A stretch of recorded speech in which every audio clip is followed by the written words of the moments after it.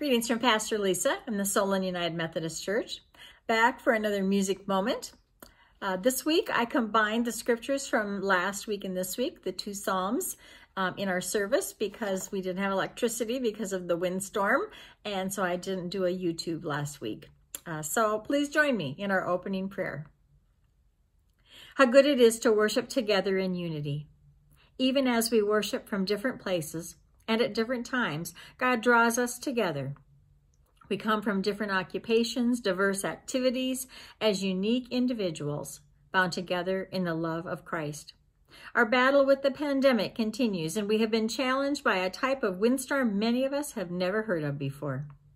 Yet here we are, drawn together by the mercy and grace of our faithful God to celebrate the blessings of God in the midst of all these things, knowing God teaches us to live together in unity as God's family. Open our hearts to hear and live your word, Lord. Amen.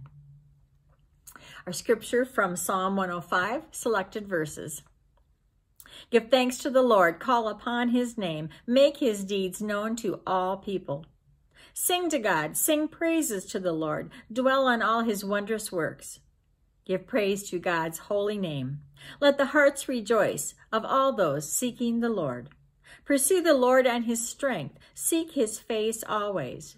Remember the wondrous works he has done, all his marvelous works, and the justice he declared. You who are the offspring of Abraham, his servant, and the children of Jacob, his chosen ones. When God called for a famine in the land, destroying every source of food, he sent a man ahead of them who was sold as a slave. It was Joseph. Joseph's feet hurt in his shackles. His neck was in an iron collar. Until what he predicted actually happened. Until what the Lord had said proved him true. The king sent for Joseph and set him free. The ruler of many people released him.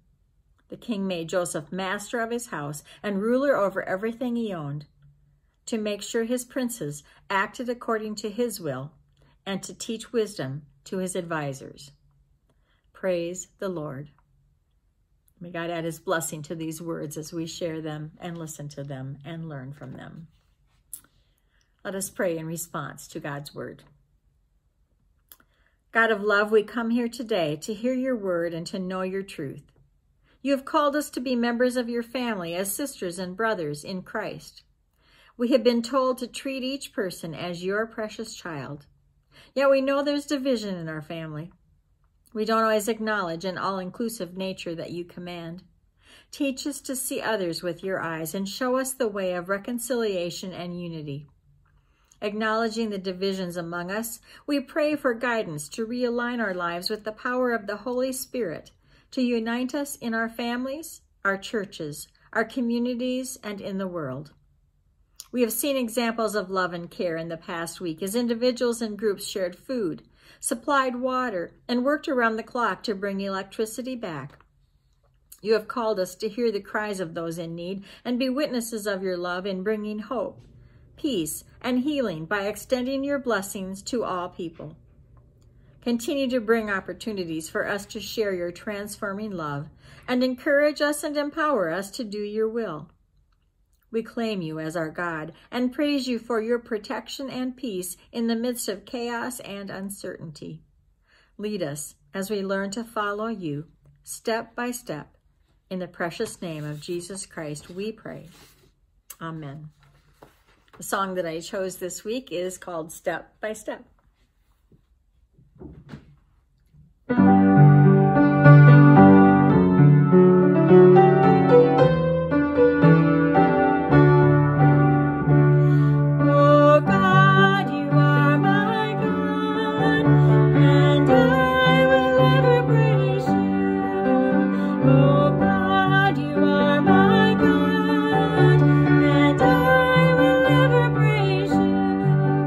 I will seek you in the morning.